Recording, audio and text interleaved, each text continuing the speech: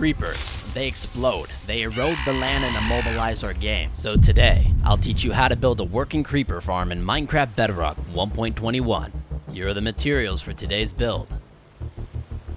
Before we begin, I just want to make mention that this is an in-depth tutorial and I'm going to break it down for you in layman's terms. But if you skip through this video, you're going to miss out on a lot of important information, and possibly your farm won't even work at all. With that aside, let's have some fun and let's build a creeper farm. Alright, let's get started. So the first thing we want to do is build up 100 blocks from the ground. Do not build this farm over a river biome, so that is a river biome. That would be considered a river biome over there. Do not build your farm in those biomes. I'd recommend you build it over land, just like this. You could build it in the ocean if you'd like, but I would recommend you don't. The best bet would be to build this over land. Now, you don't have to be exactly 100 blocks in the air, but you should be at least 100 blocks away from the ground. Okay, and to get yourself from the top to the bottom very easily, you can use an elytra. That would be the preferred method, or water, or just ladders. For this tutorial, let's just imagine I placed a bunch of ladders going down, or you could just place water, completely up to you. All right, so this is our starting platform. So what we want to do is grab our blocks and place 3 blocks just like this. So 1, 2, and 3. Bringing that out by 3, and then we'll do it this way. So 1, 2, and 3, and then we'll go ahead and fill this in for a total of 9 blocks. If we're standing on our platform here, so those are our ladders, we're facing forward,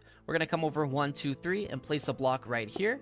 We'll do the same thing, but instead of going up 3, we'll go 1, 2, and then place a block right here. So this is how it should look. You have 3 blocks going this way, 3 blocks going that way, with a block sticking out over there, and a block sticking out over there. Okay, so now what we can do is we can go to this block we placed over here and place a piston facing us. Same thing on this one, piston facing us. If we come 1 block away from the piston and go over 2, if we come 1 block away from that piston and then we go over 2, we'll place a piston just like that, okay? So you have a piston, and then you have a piston over there. Next thing we'll do is we'll just place a piston right there. So basically across from this piston over 1. So like that. And then that's how everything should look. Okay, so the next thing we want to do is place a block right here. So this is our starting point, remember? We're going to go up right here, place a block here, and then take your observer and place it into those pistons. So just like that, you have your observer going into the piston. We can place another block here, place that observer going into that piston, and then we don't have to do anything here since there's already a block. Place that observer going into that piston, and then same thing here, there's already a block, so that observer going into that piston. And then if you want, you could just go ahead and break these temporary blocks right there, but I'm going to go ahead and leave them for now. Go ahead and take your trident and throw it into the piston.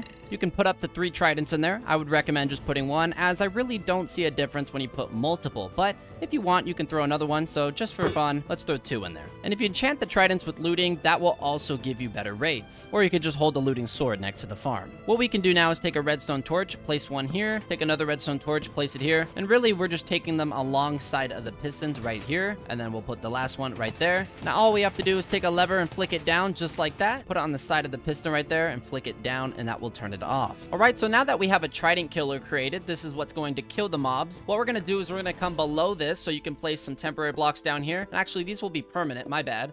Down here, we'll place 4 blocks right under, so 1, 2, 3, and 4. Then come back up to the top, break these 4 blocks just like that. Go ahead and take 4 hoppers, 1, 2, 3, 4, going down. So you have 4 hoppers going down into those blocks we placed. And then you can break these temporary blocks right here that we just placed. And then you can go ahead and place 2 chests just like this, and then you can have another 2 chests going out this way. If you want them to be specific, it doesn't matter which way they're facing, so it's up to you. So now we have 2 chests like this and 2 chests like this. And then up top, we have 4 hoppers going into it. This is going to be the access point where we get the items. So if you want, you can bring this down even lower and then like put more chests down here. Completely up to you. You can even extend this over here if you'd like. For the sake of this tutorial, we're just going to leave it like this. Coming back up to the top, we're going to place 1 block here all the way around. So 1 block on the pistons and the observers going all the way around. So just like this. And then we're going to extend this all the way up by 10. So just to show you, we have 1, 2, 3, 4, 5, 6, 7, 8, 9, and 10. And we're going to do that on all sides. And once you've done all that, it should be 10 blocks. So from here to there, you have 10 blocks going up. If you want, you can come down here and break these 4 blocks and replace it with tinted glass.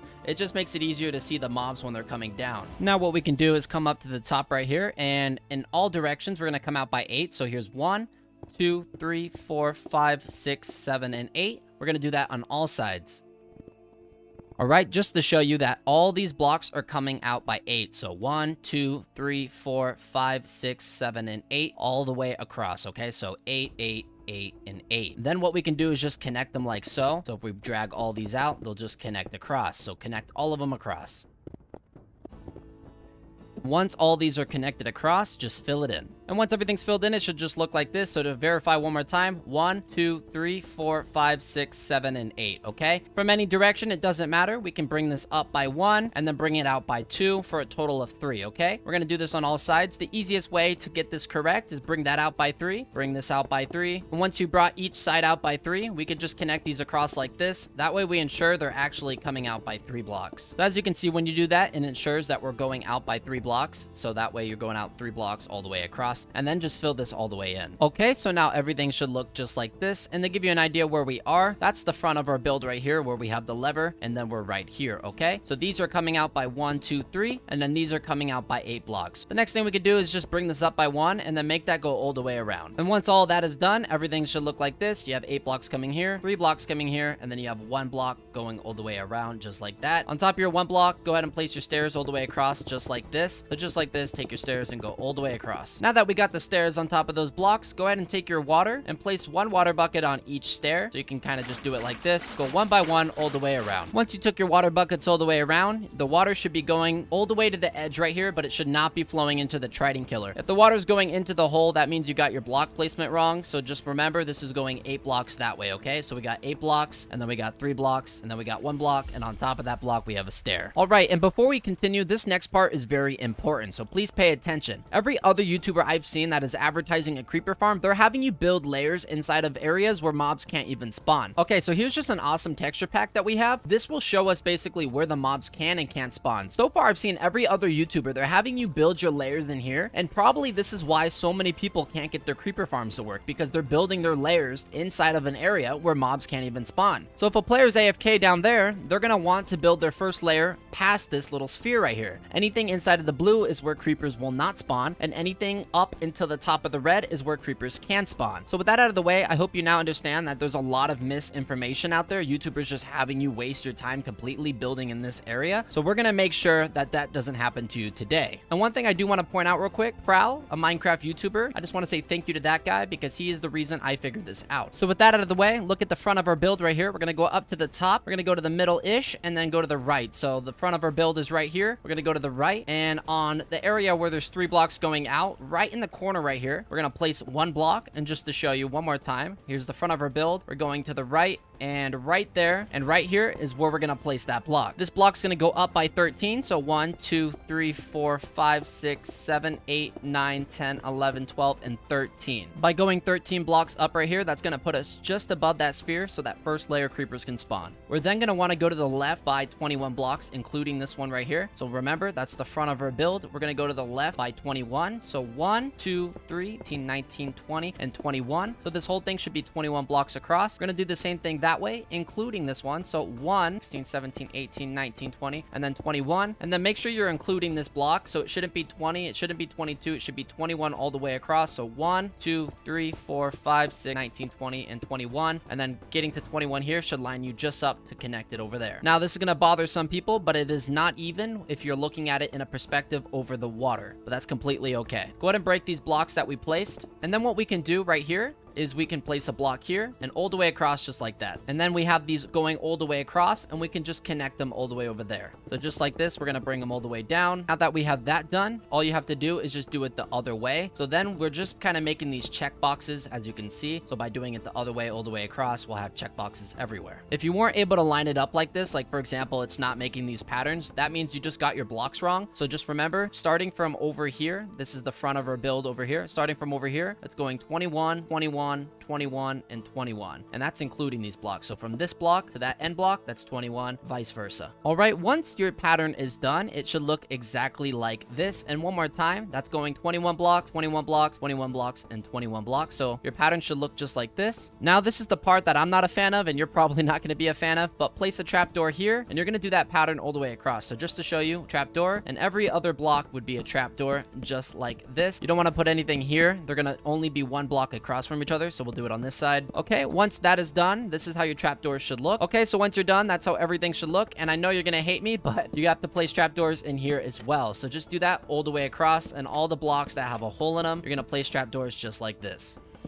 Okay, and now your pattern should look just like this. So you have your trapdoors over here. You have nothing in this part of the build, and then you have in all the holes a trapdoor just like that. What we can do now is go on our platform, go ahead and shift like this, place a block here, and then jump up and place a block just like that, and then break that one, and then connect that all the way across. So to do that, we could just do it like this, and basically we're creating a ceiling all the way across and just high enough for us to walk it, okay? Okay, so now that we have that ceiling right there, what we want to do is place buttons opposite of where these trapdoors are. So if there's a trapdoor here, we're gonna place a button, but above us, so right there. And we're gonna do that on all the blocks that there's no trapdoor on, but above. So you're not placing buttons down here, you're just placing the buttons at the top. So for example, there's no trapdoor right here. That means we're gonna place a button right here, just like that, as you can see. And we're gonna do that for the whole platform. So a button there, a button there, a button there. And as you see, that button, there's nothing there. So that's gonna be the most tedious part of the build. But once that's done, your first layer is complete. All right, and now that we got all those buttons in those proper spots, so just to show you, no trapdoor, there's a button, no trapdoor, there's a button. So everywhere there's no trapdoor, there is a button on the ceiling. If you plan on bringing this up multiple layers, then what you're going to want to do is do the same thing you did on the bottom, just right there. And then you're going to want to take these trapdoors and do it like that. All right, and before we can finish this farm, you need to decide how many layers you want this to be. For example, this could be just this one layer right here. You could expand it for these 2 layers, or it could go all the way up to 7 layers. So to make this tutorial more fulfilling, I'll make this a 7-layer farm. And as you can see, if we go up to the tippy top, that 7th layer is indeed inside that red sphere. Okay, so the final thing we want to do is put a roof on top of the last layer. So for me, it's 7. For you, it might be 5. For someone else, it might be 3. So in this case, we're going to put it here. So go ahead and place a block here, and then place a block here, just like this, and then cover the whole thing in blocks. But before you do that, I do want to point out one thing. If you put solid blocks like this, that works. But however, the game does have an exploit. So if you were to put tinted glass, not glass, but tinted glass, you can kind of trick the game into telling it that this is a solid surface and that we're not like underground in a cave essentially. So you're going to get higher rates if the top of your build is at a tinted glass like this. So that's what I'm going to be making mine in. And just like that, once you have your roof, what you want to do is take your buttons, just like we did down here, you want to do that on the final layer as well. So anywhere there's no trapdoors, you're going to do your button pattern. So no trapdoors, a button. You're going to do that for the final layer, which is your roof. All right, and now that the roof is done, you can see we have the buttons up there. You don't have to place your trapdoors like this on this layer. On the top, you're probably used to spamming a bunch of torches, but since we use tinted glass, you don't have to. If you decided to use a solid block, then yes, you're going to have to go on the top and place a bunch of torches. Another thing we want to do is we want to come down here, and it doesn't really matter where, but I'm going to go down 4. So 1, 2, 3, and 4. I'm going to put a sign right here. And we're going to do it on both sides. So we have 1, 2, 3, and 4. We're going to go ahead and put a water bucket here and a water bucket here. And this just makes it so when creepers fall from the top height, they don't die right away and you still get their XP. Okay, so now our farm technically does work at nighttime. If you want it to work better in the daytime, what you could do is you could take solid blocks all the way around and then basically encage this farm with blocks all around it. So we would put walls all the way around it. That way there's no light that gets in, or you could just surround the whole thing with tinted glass. If you want to save yourself some resources, an alternative would be to doing something like this. You could bring this out by 8 blocks, so just like this, 1, 2, 3, 4, 5, 6, 7, and 8. And you could do that all the way around your build just like this, and that will help keep the build a little bit darker in the daytime. Just make sure that if you're placing your solid blocks up here like this, that you are torch spamming or placing enough torches up here, because at nighttime a bunch of mobs will spawn up here. And if mobs are able to spawn up here, that's going to damage the rates of your farm. Alright, so congratulations, your farm is now complete. So what you want to do is come down here and AFK. Remember that if we AFK even 1 block higher, then that first layer that we built is completely pointless because it's going to be inside of the no spawn zone. So to play it safe, I would recommend AFKing a little bit lower, somewhere like down here, but do not AFK higher than this lever. And as you can see, we already have creepers spawning in there. We got a creeper right there. We have a creeper right there. And then one just dropped in. And eventually they'll walk around to the point that they fall. Once the creepers fall, they'll come down into the trident killer. All you'll do is flip up the lever and that will kill the creeper. And once the creeper is killed, you can collect the loot in these chests below. So just like that, ladies and gentlemen, this is your creeper farm. They'll start spawning pretty fast. Just make sure you AFK on this platform. Look at that. We got creepers. If you watched this entire video, thank you. My voice is pretty much gone. So please leave a like and subscribe. Comment any questions you have down in the comment section below or join our Discord server to be a part of an everlasting mending community today. As always, everybody knows that I'm breaking down. Everybody knows I ain't faking now. Everybody knows my heart's vacant now. Yeah, she hates me now. I made mistakes, but now I don't ever want to be alone. I don't really ever feel at home on my own.